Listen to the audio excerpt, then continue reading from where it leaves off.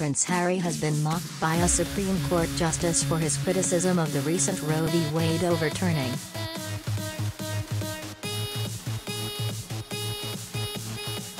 In a recent speech to the United Nations when he attended its headquarters in New York to mark Nelson Mandela Day, the prince attacked the Supreme Court's recent decision, calling it a rolling back of constitutional rights.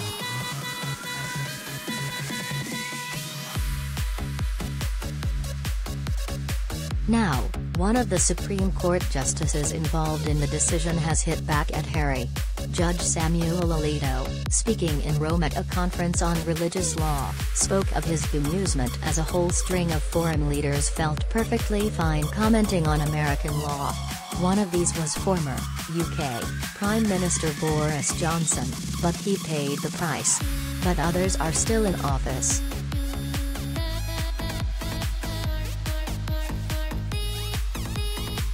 Related story.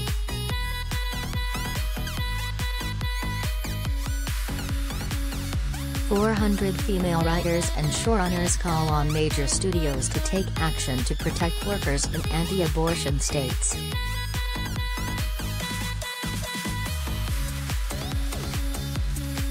He then said sarcastically of recent events that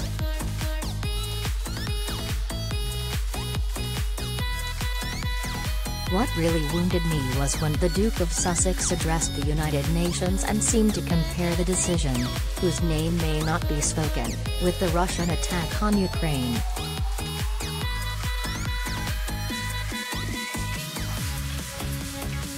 This isn't the first time the Duke of Sussex, who moved to America 2 years with his wife Meghan, has made his opinions known on the country's legal rulings.